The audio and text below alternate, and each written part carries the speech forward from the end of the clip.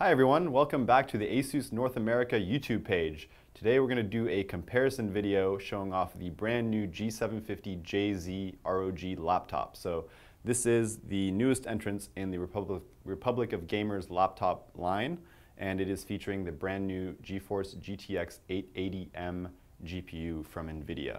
So the 880M GPU from NVIDIA is going to bring some pretty cool features. It's going to bring some features from the desktop side, like shadow play and game stream. Finally, going to give it over to the mobile side.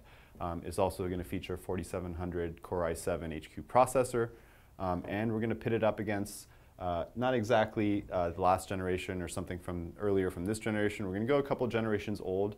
We're going to pit it up against this Core i7 3630. As well as a GeForce GTX 670M, of course running with all the latest drivers on both laptops. So we'll do a little Unigine benchmark, we'll see how it performs. The screens of course are the same, 1080p screens on both, and we'll have all the settings the same, and then we'll go through and try to do a little bit of Battlefield 4 action, kind of give you a sense of what this 880 is capable of. Okay, so we're going to go ahead and run our first test, which is going to be the Unigine Heaven benchmark. So what we're going to use here is our trusty little AverMedia Live Gamer Portable. So this will allow us to capture the contents, and this is what we're going to show you just a few seconds from now probably. Settings-wise, on both we're going to run exactly the same, 1920 by 1080 resolution. The quality is set to high, the tessellation is set to normal, and then everything else is set at default with the anti-aliasing set at ×2. So let's go ahead and run the benchmark on each and kind of look at the performance difference that you're going to get with this newest generation G750JZ. All right, so we're going to go ahead and run the G75 and run it at those Unigine settings that we talked about and see what kind of results we get. You can see in this opening sequence that we're getting about 11 or 12 frames per second. That should speed up a little bit in the subsequent scenes. But we can see that we're already at a place that is not really playable and pretty jittery. So in some scenes it looks like we're dipping maybe between like 10 and 15 frames per second. In some of the less demanding scenes we're getting up to maybe 25, 28 frames a second. The latter maybe being playable, but the former being a little bit too low to smoothly play a game. Okay, so we can see that the benchmark has completed. Looks like we averaged about 15 frames per second and gave us a score of 377 with a min FPS of 5.5 and a max of 31.1. So let's go ahead and run the G750JZ with the GeForce GTX 880M. Okay, so now let's go ahead and run that same test over here on the G750JZ, the brand new ROG laptop, with the GeForce GTX 880M and the 4700 Core i7 HQ processor. So let's go ahead and hit run here. And once it loads up, we'll go ahead and start the benchmark by hitting the F9 key. And we'll run it to completion and see what kind of score we get and minimum frames and maximum frames we do compared to the G75 that we just ran. So we can see already the G75 from before was doing maybe 11 to 14 frames per second here. Here we're already above 30, so this is going to fare really well for the rest of the test here.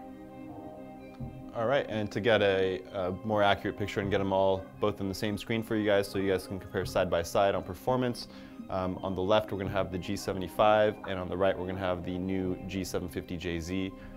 So here we go.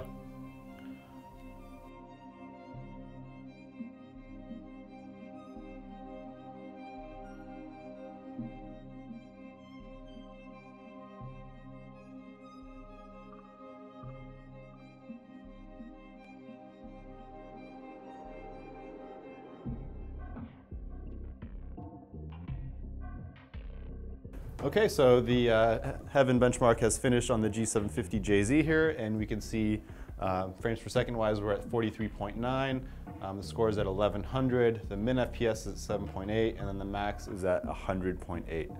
So that we can see that we have dramatically improved performance. It went from an unplayable average up to a very playable average.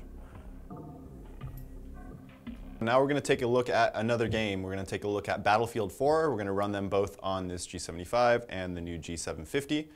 So of course this is not apples to apples. If you're wanting to compare, this is running a 670M on this side and we are running the brand new 880M on this side.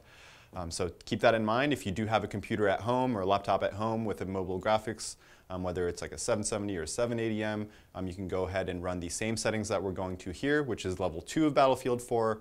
The quality settings have all been set to ultra. Everything else is on default. So then you can use that to kind of compare performance if you want to go ahead and do that. So let's take a look at how they perform.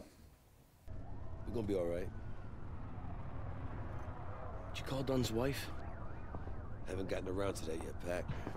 What am I supposed to say? It's not like he died a peaceful death, and I'm not gonna lie about it. Irish! Come on, Santino. Sorry, miss.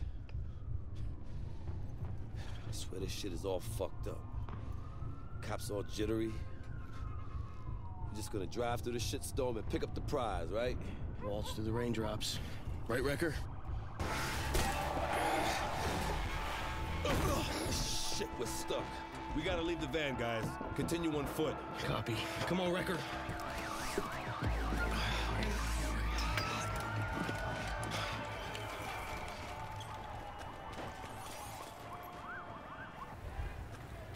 Okay, so you can see that once we're outside, the frame rate took a significant drop on the 670. The power from the 880 is really showing through here, whereas on the 670 we are dropping in the low teens, maybe bumping up to the 20s when we're not rendering a lot of the background information, and we can see that on the 880M we're staying pretty smooth, above 30 frames a second. You can see that although we don't have a built-in benchmark for Battlefield 4, we're going through pretty much the same situation and the same scenes. I'm kind of trying to render the same things and get a good idea for what kind of frame rates we can expect from a 670 up to an 880. And we can see a pretty drastic difference in most all situations. So the 880 is really a significant step up on previous generation GPUs.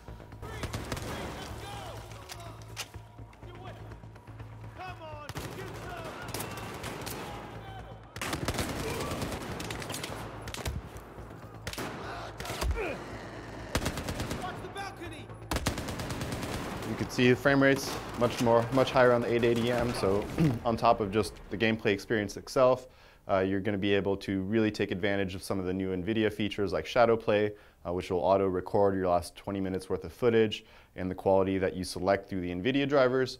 So you can enable that feature knowing that you're really not going to take a significant hit to the frame rate, which is going to cause it to be unplayable or stutter just enough to where you're not comfortable playing the game.